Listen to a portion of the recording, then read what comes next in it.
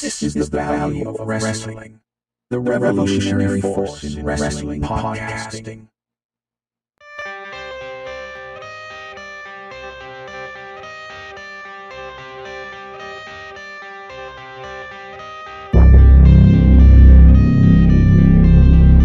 I'm back.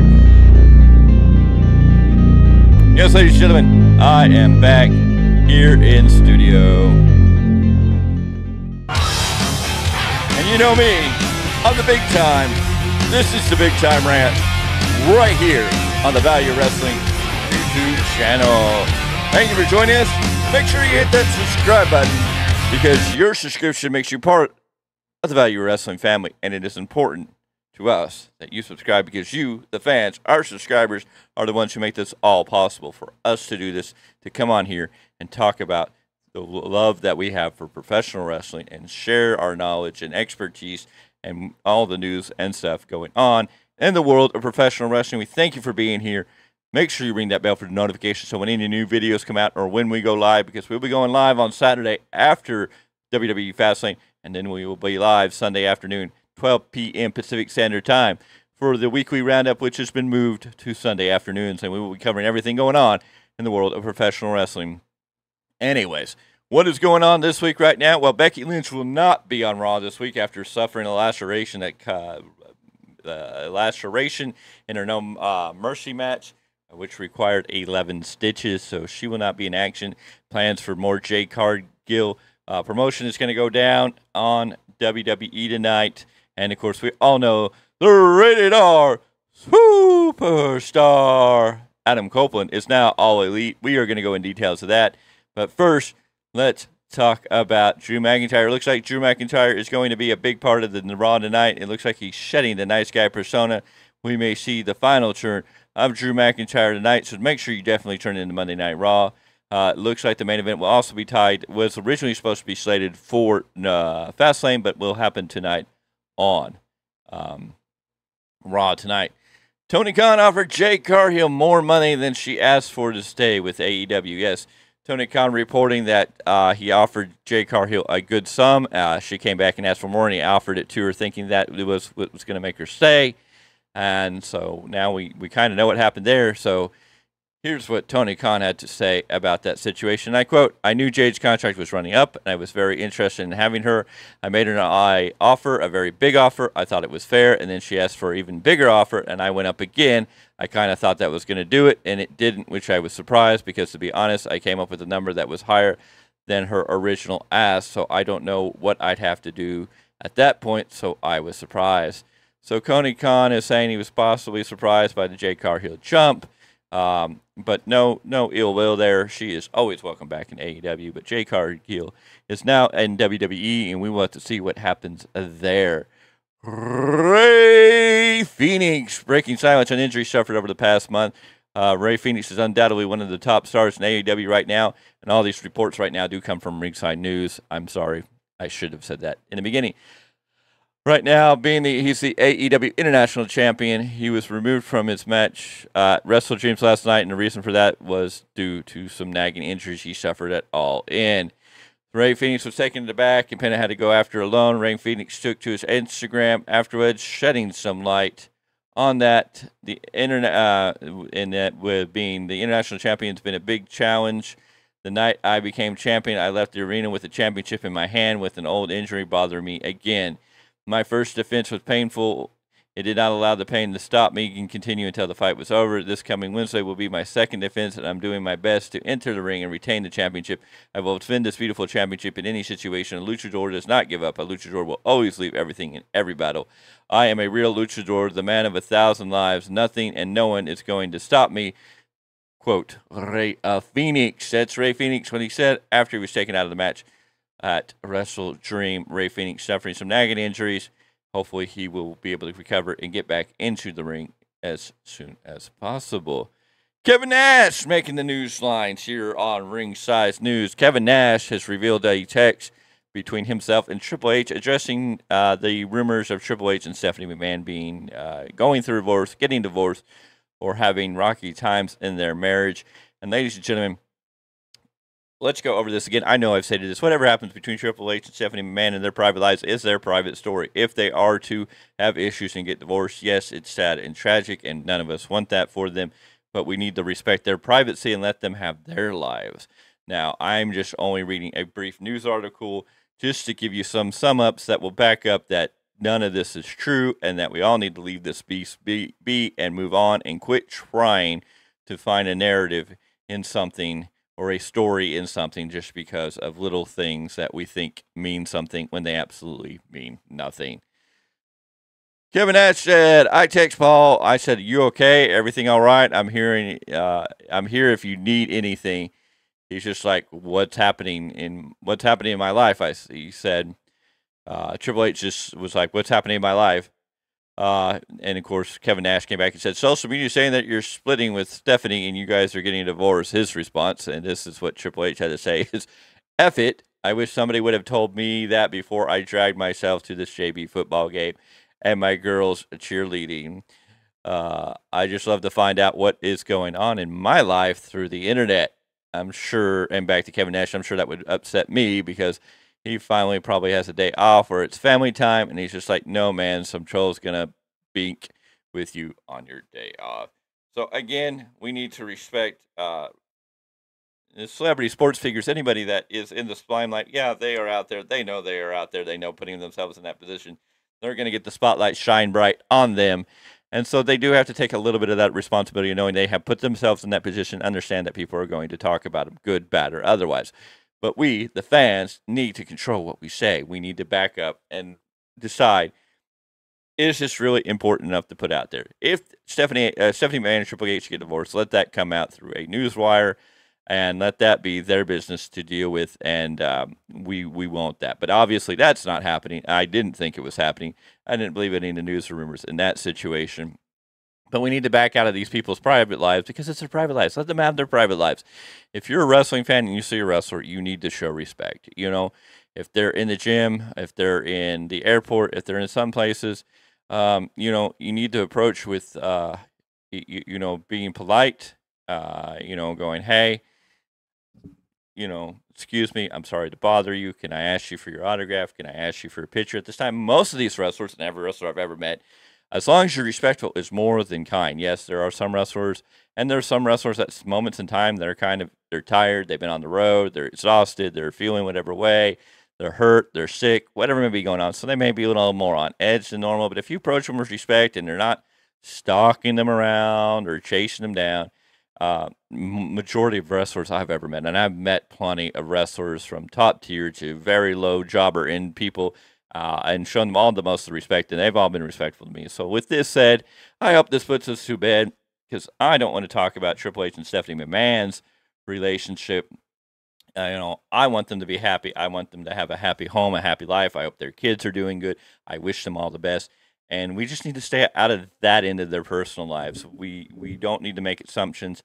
We don't need to say or speculate on people's private lives. Would you really want people speculating and invading your private life and putting out there what they think's going on when they don't know? I'm just saying.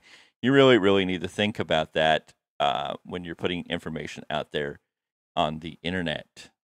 Anyways, Adam Copeland, the rated R superstar, is now all elite. After last night's WrestleDream, Adam Copeland came down and showed that he is all elite. The news, the rumors, the reports, everything was true, and Adam Copeland is now all elite. He was first up on the scrum, said he was excited to be here, said that, you know, he finally feels free. He's going to be doing this full time. It didn't look like WWE was offering him a full-time option, but he's going to be in the ring. He's going to be doing this full time. This is not just a part-time gig for Adam Copeland. Adam Copeland's ready to dive in. Of course, we will see him Wednesday night in Dynamite live from Stockton, California. So Adam Copeland will be there to probably address the fans, which will be awesome. He's scheduled to be on Collision also, but his first match won't be until Tuesday, October 10th at Title Tuesday, Dynamite version of Title Tuesday, where he will be facing Luchasaurus, and Adam Copeland going one-on-one for Adam Copeland's AEW debut. Should be a great match, should be a great time. Can't wait to see what Adam Copeland does with AEW. Will he be a giant needle mover? I don't know if he's going to move numbers like a lot of people want to assume. It's a big name. It's going to be interesting. It's going to be a great storyline. He definitely looks like he's going to be around for a while. But we know he's also in the twilight of his career, and so having fun and making money, I hope that's what he's doing. I wish him the best. I can't wait to see what he does. It should be exciting. You know, I know a lot of people are jumping up and down going, is he going after Christian in the TNT title? He should be helping his buddy. Hey, it's going to be a great storyline. You know, it helps add another level to the whole TNT title with the Christian story. And now we have Adam Copeland possibly lined with Edge and Darby Allin. If you listen to the media scrum, Edge shared a lot of the information, said he flew in on Friday in the middle of the night, basically went out with Darby Allin in the streets of Seattle, Washington, and in some rough areas, and filmed all that footage in the car, holding on to a cameraman hanging out of the back of the SUV.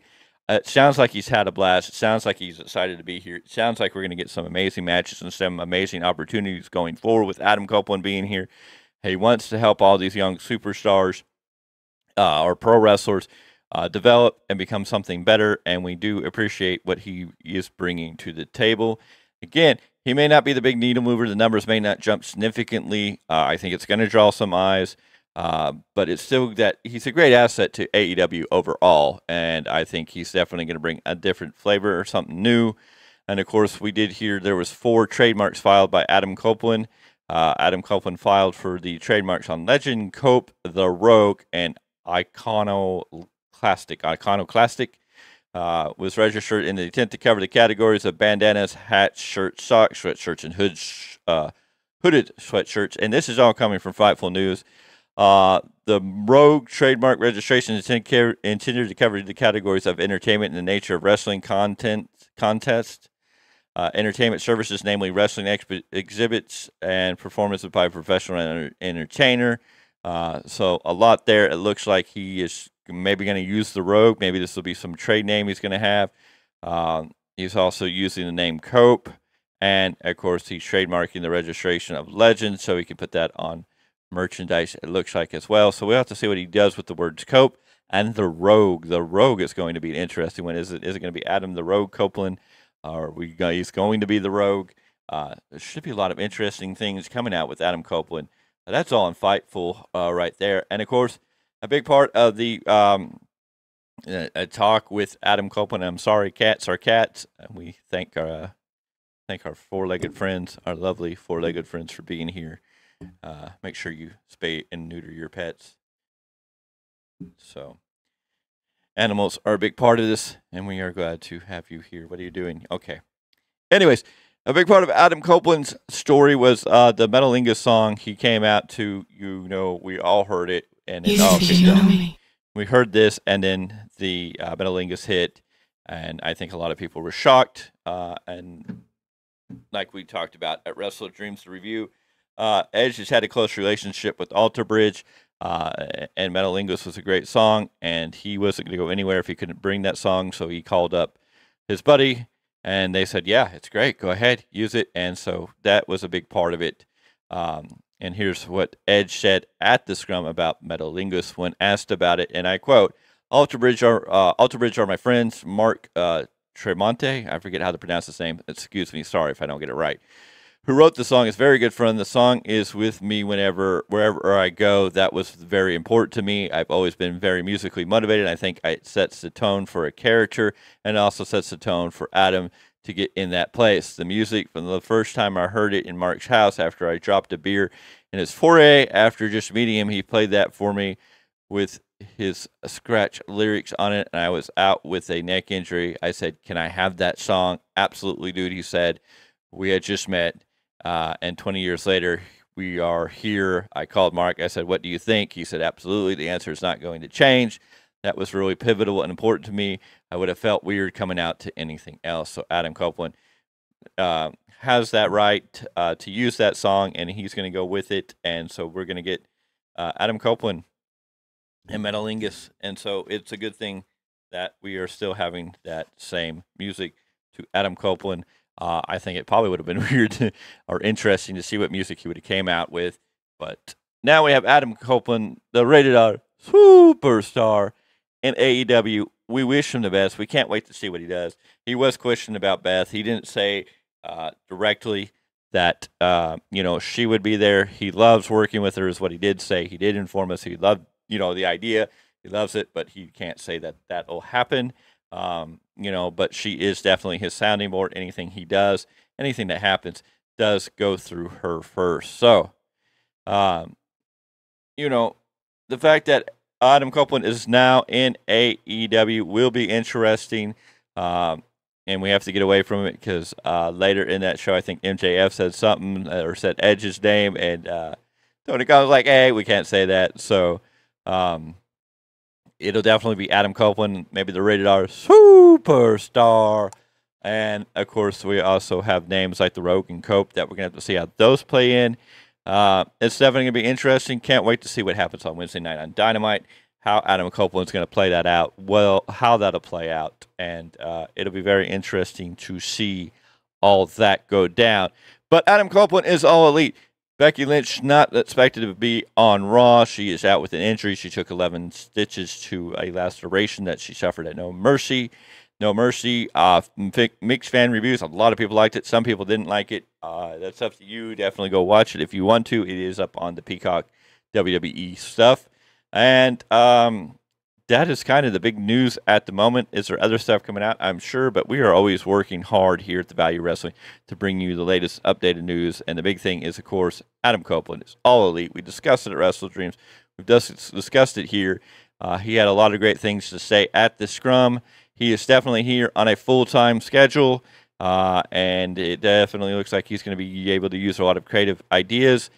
Something I guess he wasn't going to be able to do in WWE. It didn't look like WWE was offering him a full-time deal, and he wanted to come out and be full-time. So, Adam Copeland is All Elite, and we shall see how it all plays out from here. But at this time, on the big time, this is Value Wrestling. Please like, subscribe, comment, share, ring that bell for notifications. Help us grow. We appreciate each and every one of you that's subscribed so far, and we're going to appreciate everybody else who subscribes going forward. We want to grow this brand, this family of the Value Wrestling, and your subscription makes you a part of the family of the Value Wrestling, and we need you to help grow this family. But until next time, until the next episode,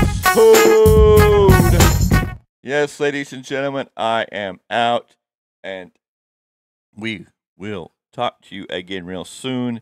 I am going to let the music play me out.